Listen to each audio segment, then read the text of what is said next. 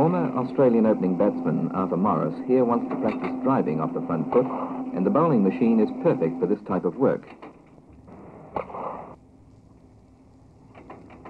The ball lands almost on the same spot every time, and in addition to driving, Arthur is able to vary his shot and force the ball away on the onside if he so wishes.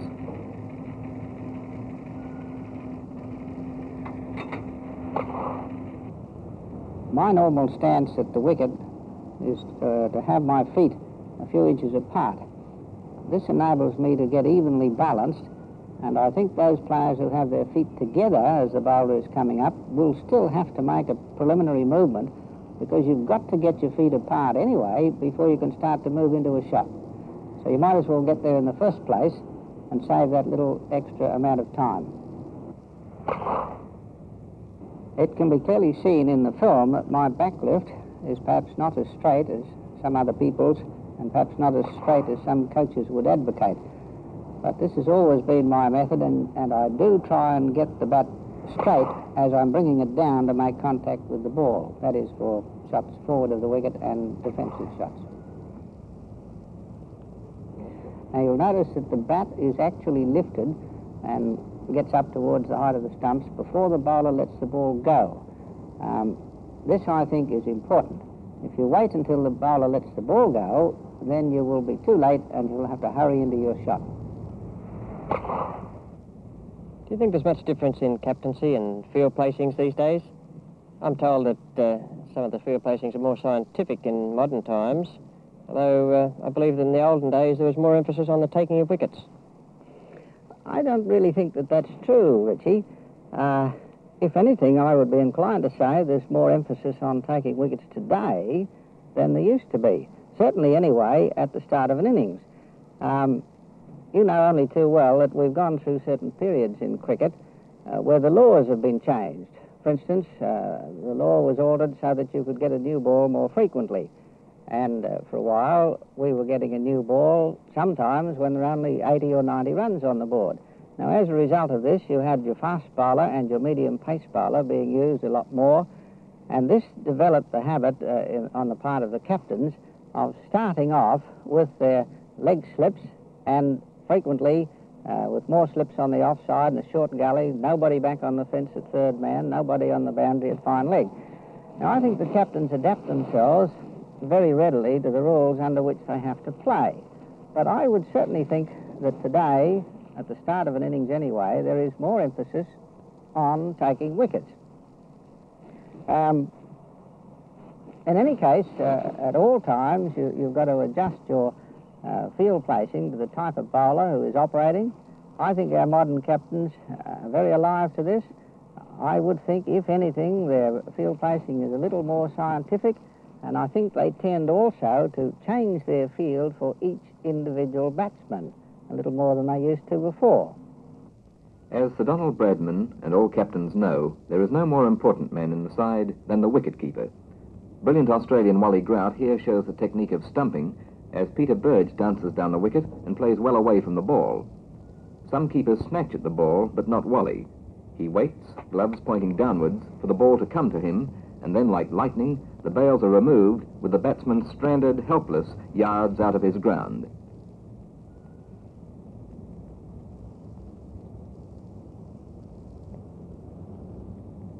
Standing back to the fast bowlers is important, and the keeper must be able to move either to the off or leg, as Wally Grout does here. Grout and Alan Davidson formed a great combination, and here they trap South African Trevor Goddard with late swing and perfect anticipation. For many years, Barry Jarman has been Grout's understudy, keeping wicket brilliantly, but unable to oust his more experienced teammate from the Test team. Jarman is a fine keeper to both fast and slow bowling, and here he gives a lesson in stumping and then points out a fault in many young keepers in that they move too far and are unable to reach the stumps with their initial movement.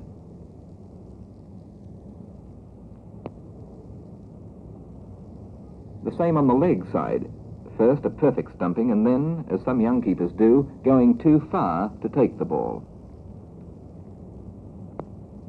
Now both keepers show their methods of taking the ball on the leg side with a fast bowler operating. First, Grout moves quickly as he sees the ball going wide past the batsman, and takes it at full stretch with perfect anticipation. Then Jarman, moving in the same way as Grout, finds that he has in fact moved too well and takes the ball inside the line of his body rather than at full stretch. Now, as Neil Hawke scores runs, Jarman combines with one of the greatest of Australia's fieldsmen, Neil Harvey, to demonstrate a run-out. Harvey, fielding deep, moves beautifully around the ball as the batsmen take one and turn for a second. His powerful throw flashes to Jarman's gloves, with Hawke trying to make his ground. But young cricketers will see how Hawke assists in the run-out by not sliding his bat as Jarman whips the bails off. Tom Graveney here finds that Harvey is just as good at slip as in the covers when the brilliant Australian turns the balance of a match at the Sydney Cricket Ground with a great catch. Here's the Harvey method of catching, with hands forming an inescapable trap for the ball. Peter Burge snicks the ball well wide of Neil, who shows just how the young player should be prepared to dive to make ground and snare the catch. Few who saw it will ever forget this dramatic moment in Test cricket, when Neil caught Jim Laker at the Sydney Cricket Ground, knocking the ball up at slip and then again at full stretch, and finally taking the catch behind point.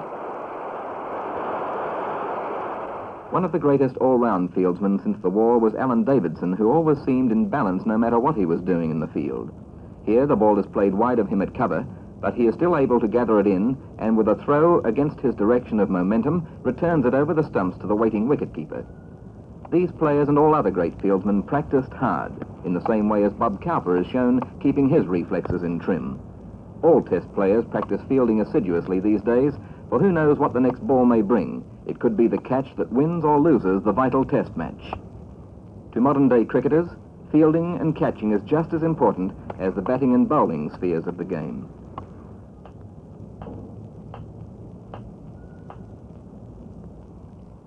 The value of coaching's there for all to see. What about the player, though, with sheer natural ability? Surely it'd be dangerous to coach him too much. Oh, yes, it could be. In fact, I would like to emphasise very much indeed this question of intelligence in regard to coaching. Not only as far as the player is concerned, but as far as the coach is concerned.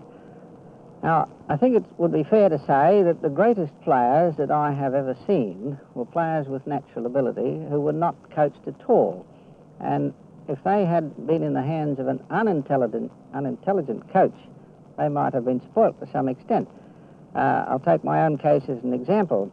When I first played, it was quite freely said that I would be a failure in England because I hit across the line of flight of the ball. Now, in fact, all I was doing was to play the pull shot from a ball pitched short of a length on the stumps. And there is no other way to play it except by hitting with a cross bat across the line of flight. So you've either got to play it that way or cut the shot out altogether. So the player himself has to learn when he can play it and when he should not play it. But I think that a good coach should spot very quickly a fellow's natural ability and his natural attributes and leave those alone. Just simply develop the things that he's got.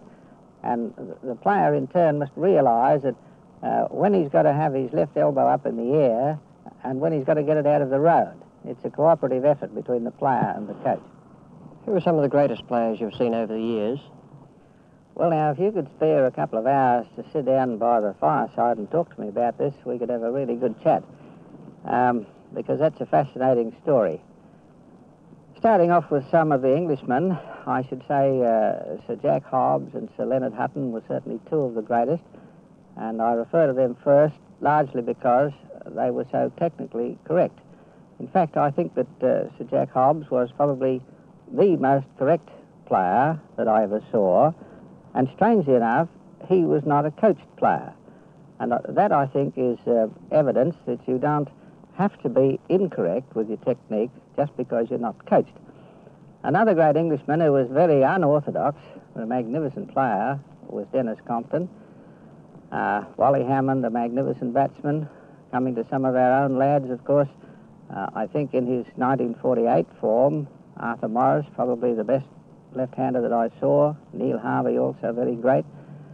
In the bowling line, fellows like Keith Miller, or perhaps I should say all-rounders, fellows like Keith Miller, Alan Davidson. I would even like to include you in this category, and this was one of the great strengths of Australian cricket in the period when we had these great all-round players. I don't think we have had any bowler as good as Bill O'Reilly. I think he was the greatest I ever saw from any country. Clary Grimmett, probably the greatest leg spinner of all. And I mustn't forget also that magnificent all-rounder, Ray Lindwell, who was probably the greatest fast bowler that Australia ever had, and who was such a magnificent model for the young cricketers with his beautiful, rhythmic, flowing action.